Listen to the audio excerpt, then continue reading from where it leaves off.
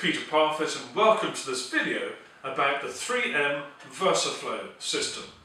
The Versaflo is a powered respirator that's designed to protect the user from dust, fumes and mist.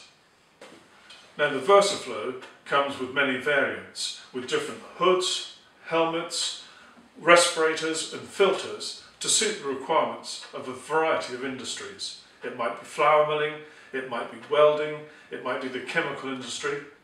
But today we're talking about the hazards in the woodworking workshop. Now in the woodworking workshop we have to protect our hearing and our sight, but also our respiratory system, our lungs, our throat and our nasal passages. And over time, exposure to wood dust can cause a number of conditions, which might start with just simple asthma, but these can lead to more serious conditions over time. Woods which are known to be particularly difficult are things like Iroko and teak.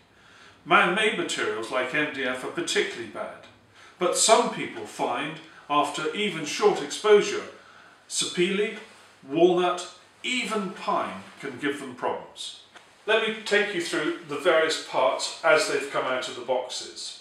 First I have the M106 headpiece. And this is the lightweight version, which weighs only 554 grams. You can get a version which provides a helmet facility here, which is slightly heavier.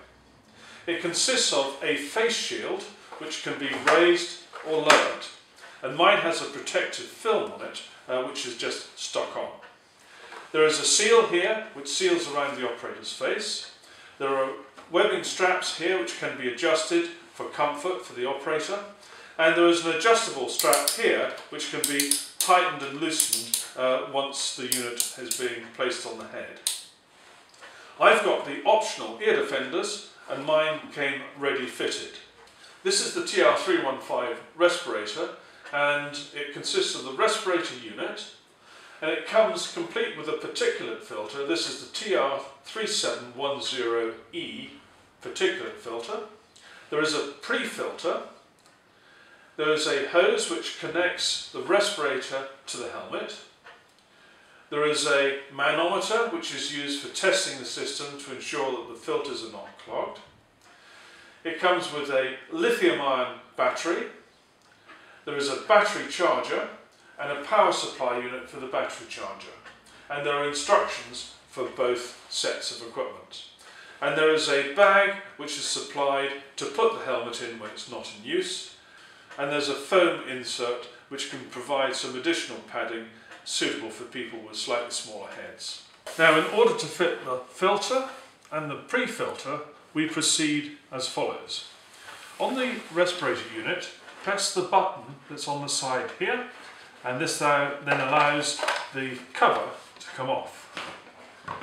Take the pre-filter and you'll see that its shape matches the shape of the inside of the cover, and put the pre-filter in place just like so. Then you take the filter and you see at the top of the filter cover there's a clear window. Well, this label on the filter needs to go at the top so it shows through that window, and so you install it like that. Once it's snugly home, you turn it round, and with the label showing at the top, and this is the top of the unit, we then return the cover back into its position and click it shut. Like so. That's it, done. To fit the hose to the respirator, you'll see that there's a bayonet type pair of lugs here, and there's a pair of slots here which take that. So you line those two up, push it in, and then give it a twist of a quarter turn. And that's it, secure. The battery charger is simplicity itself. You plug the mains lead into the transformer, you plug the end of the transformer into the underside of the charging unit, you put the battery in place and then it starts to charge. Well, the battery is fully charged, and if you ever need to check the condition of the battery, there is a test button on the battery itself. You press that and there's a row of LEDs which tell you the state of the battery. It's now fully charged. So to insert the battery into position, you put this end in and then give it a little push, and that's it, clicked in place.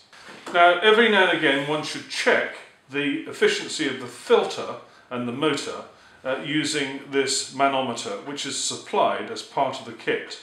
In order to do the check, remove the hose and then fit the manometer here. Then turn the unit so that the manometer is vertical and then switch it on. You've got to give the motor a few seconds to come up to speed. It's slowly powering up and you'll see the red ball in the manometer begin to rise. And ultimately you should be seeing the ball going at least to where this line is, which is marked on the manometer. And that looks fine to me. Our next task is to get the helmet sitting comfortably on your head. Start by lifting the visor into the upward position.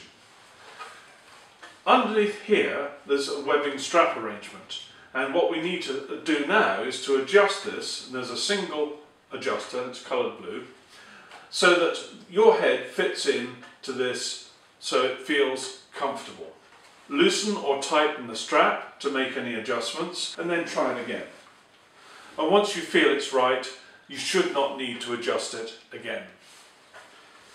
When you put the helmet unit on, you're going to use this control here, which goes anti-clockwise to loosen and clockwise to tighten, to get it fitting comfortably on your head. So it's on, I adjust this, a couple of clicks, and it now feels pretty secure.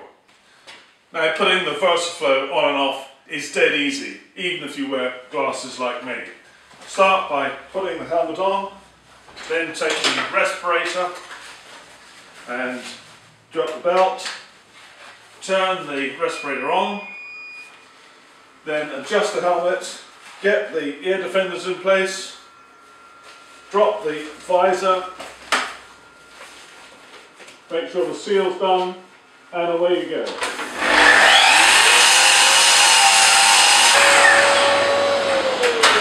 Taking it off, dead easy. This is the procedure. Visor up, ear defenders off, press and hold the button to turn the power off, remove the respirator, take off the helmet, and you're done. Glasses still on. Now, every now and again, I've got to empty my drop box because it's taking about 99.9% of all the alcohol from plain upper bands or several other things, and it's saving the filter.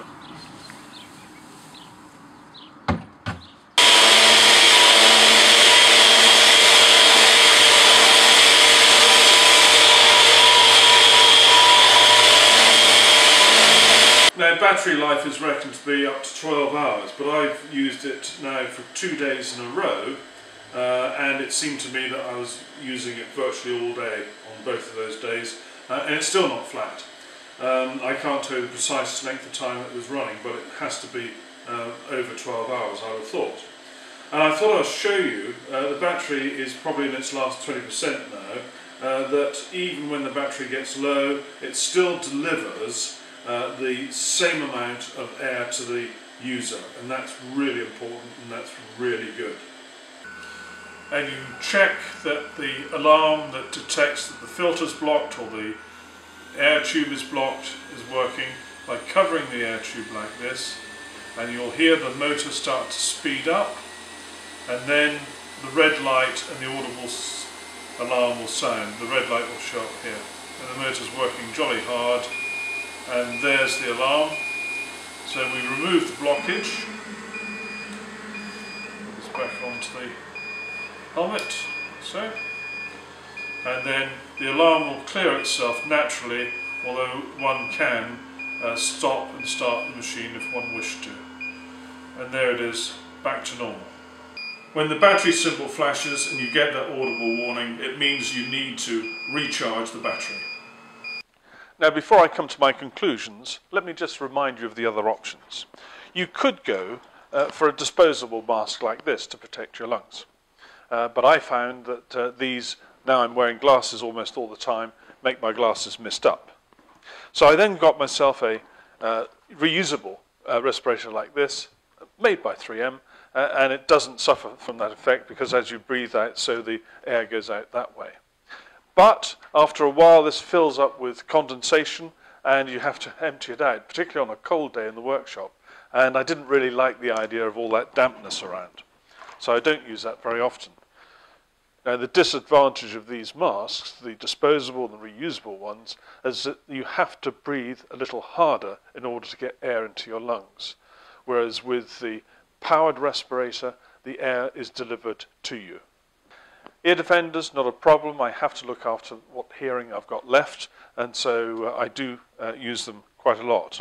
And I've had eye protection, and these are actually, again, made by 3M. If I don't need to wear prescription glasses, then I'll wear eye protection like this, and they're perfectly good. And of course, the advantage of the Versaflo system is that you have your respiratory protection, your face and eye protection, and your hearing protection all in one package. Let's do some number crunching. The M106 headpiece is about £160, including VAT in the UK. The TR315 respirator is about £560 in the UK. The optional ear defenders, and I really recommend you get those because they are brilliant, they do fit well, just about £23 in the UK. The filters, and the particulate filter is the type you'd use in the woodworking workshop, is about £22. A pack of 10 pre-filters is just over £8, and the peel-off visor protectors, you get 10 in a packet for just over £15. So what you see in front of you is just about £740, including VAT. And you have to say to yourself, well, that's rather a lot of money, isn't it?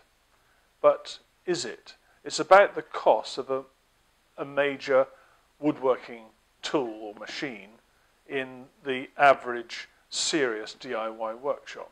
About the same price you'd pay for a good quality bandsaw, the same price you'd pay for a lower end planing machine. You should consider this to be another major tool in your workshop, because this tool is the one that's going to be with you all the time, protecting you. Now, this has to be the best powered respirator in the £400 to £800 bracket. I think it is absolutely brilliant. The headpiece at only 554 grams is really comfortable to wear, even when you wear it all day.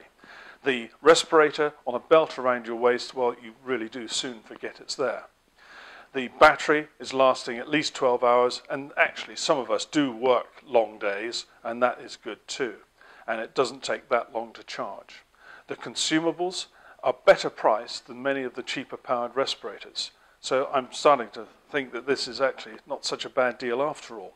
It's rugged, it's not going to get destroyed on its first afternoon in a professional workshop. And over a long period of time, something like this is going to pay back because it is so well made, the consumables are well priced, and it comes from a big company which isn't going to disappear tomorrow.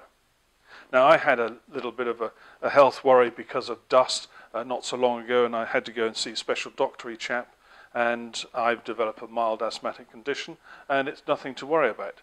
But it's the sort of thing that starts slowly but surely in the woodworking environment. We all tend to ignore it. We all tend to think, oh, it doesn't matter. I'll just cut this piece of MDF, I'll just machine this, that, or the other. And you don't bother. You might not bother with your ear defenders, you might not bother with any face protection, you might not bother with any respiratory protection. And that's a mistake. Never, ever leave the protection on one side. You have to protect yourself. Please do so. Thanks very much for watching. Bye-bye.